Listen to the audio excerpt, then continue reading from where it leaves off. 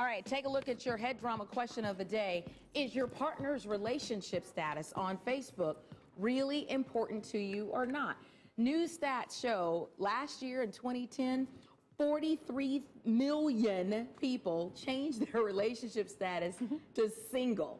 And then 28 million plus changed theirs to in a relationship. When you start dating a guy, do you look on his Facebook page to see if he's changed it? You know what, I don't, but I have friends that do, that it's very important to them. Clearly, I think to men especially, this is not a big deal to them. And it's something as simple as they probably don't even think about it. They probably forgot. I think what's more important as far as your relationship status is what you're reporting at the clubs. You know, if your man is walking around with a single status, when he goes out to bars, that's the more important thing. I think, look, if this bothers you, or if you're a guy or a girl who is nervous about having to change it or not change it, just click on the thing that says it doesn't even appear at all. You know, there's no relationship status whatsoever. Or it's complicated.